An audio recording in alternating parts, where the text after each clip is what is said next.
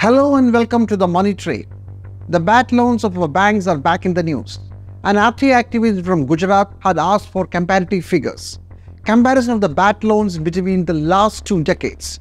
Or to be more precise, comparison between the 2 UPA governments and the 2 NDA governments that followed.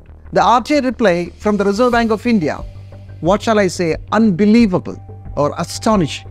Bad loans from the Narendra Modi government's tenure surpassed Manmohan Singh era by a huge margin.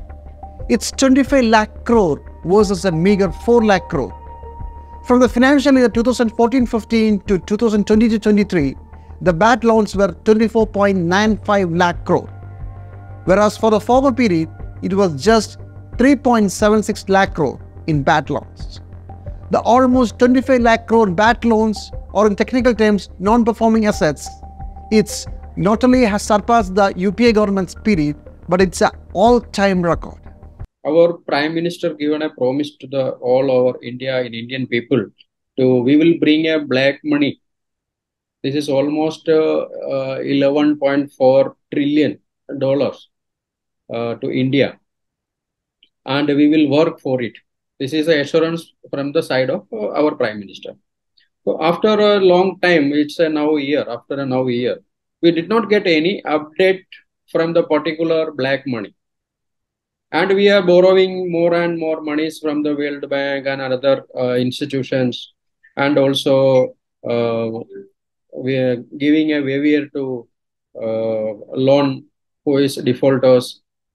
So that I want to know what is the exact situation of the loan waiver, the NPA accounts. That's why I did an RTA to the RBI and wanted to know what is the situation, current scenario. But there is a glitch. Some say that there is a calculation error. The RBI reply had 2 heads for describing the non-performing assets: scheduled commercial banks and public sector banks. They have given 2 columns. The first column is for the public sector bank. Second column is for the scheduled commercial banks, which includes the public sector banks. But somebody has totaled both and arrived at a figure of 24. That means only the figures for the commercial banks should be taken. Then the figure comes down to 14.56 lakh crore from the 24.95. And that of the UPA government era becomes 2.17 lakh crore. Still, it's a huge difference, isn't it? A difference of more than 12 lakh crores. 12.39 lakh crore to be precise. Means the NDA government in the first year itself caused as much as bad debts as the total 10 years of Manmohan Singh era. Now the question is, who are the defaulters? About half of it, that is 7.4 lakh crore of the written off loans, belong to large industries and services. But which are those industries? Well, we will never know. It's a secret. The Reserve Bank of India does not disclose the name of the defaulters whose loans have been written off, except in the case of willful defaulters. The willful defaulters, there is a problem in the reporting system itself. Most of the banks don't report cases as willful defaulters because there is a strict procedure they have to follow. So to avoid that, they just don't classify it as defaulters, but not as willful defaulters. If you see anytime the total figures, out of the total NPA, the willful defaulters will be not even 25%. So the rest of it, what is being written off, the Reserve Bank, though it has the details, they don't share it with the public. Technically, bad loans or non-performing assets are not forgotten. They are not literally written off. There are mechanisms in place to get back the money through mediation and settlement. We have a law, the Insolvency and Bankruptcy Code. But every such things favor the big guns. Normally 80 to 85% money is written off, even after the mediation. I will tell you a story. Anil Ambani, the not so successful Ambani, had a company which was in huge debt. Reliance Communications. It had a net debt of more than 40,000 crore. It was sold for just rupees 3,720 crore. You know who acquired it? By his own brother Mukesh Ambani, the successful umpire. And in the process, the public sector banks alone lost more than 9,000 crore. Similar write-offs are taking place almost every day. And I have told when this insolvency bank and bankruptcy code was brought in itself, that it is not going to help the banks, it is only going to help the defaulters. And in one way, the defaulters are selling and another corporate is buying. So both way they are benefited. Suppose I have taken a loan now from ICICI Bank. Next I go to some other bank. Here my loan is closed through some compromise or through NCLT.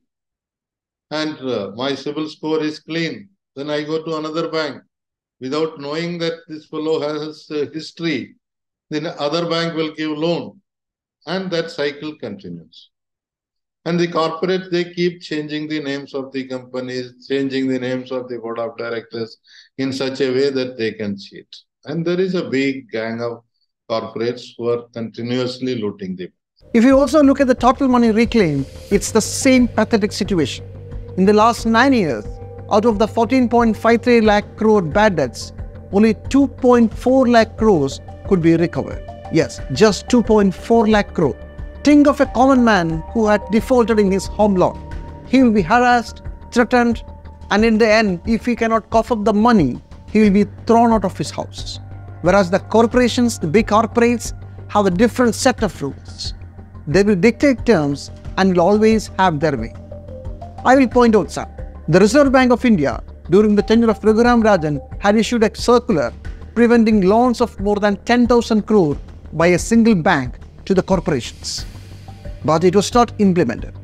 Second, the Parliamentary Standing Committee on Finance had come down heavily on insolvency and bankruptcy code, said that it was only favoring the defaulters. They listed measures to change the course, but nothing happened. Whereas the RBI this year has brought out a new circular. It says that banks should try to reach a compromise with not only normal defaulters, but also with fraudsters. Yes, those who willfully cheated the banks. Now banks can and should sit with them and try to arrive in a compromise. In short, the system allows every big player to hush up the bad loans, then go to a new bank or to the same bank and get more loans. I hope you have got an idea of why the bad debts of the banks have set an all-time record in the last 9 years. Now let's look into some important events from the world of finance. The National Financial Reporting Authority has initiated an inquiry against S.R. Batley-Boy. The S.R. Batley-Boy is the current auditor for Adani Power, Adani Green, Adani Wilmar, ACC and Ambuja Cements. Means most of the Adani companies are being audited by this firm. The news reported by Bloomberg but has been denied by Adani. It says nothing has happened. The Union government has cut down the fertilizer subsidy drastically for the rabi season that runs till the end of March.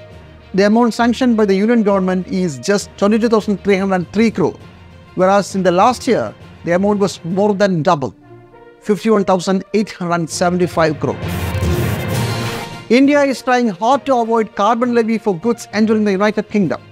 The attempt is to get exemption for Indian products under a proposed free trade agreement with the UK. The carbon law tax is all set to roll out soon in the country. European Union has already implemented the carbon tax system. In a move to strengthen governance in private sector banks, the RBI has directed them to have at least 2 whole-time directors. Banks that do not have such directors include some famous names: IndusInd Bank, Tamil Nadu Mercantile Bank, Catholic Syrian Bank and South Indian Bank. Well, that's all from us. Goodbye till we meet again.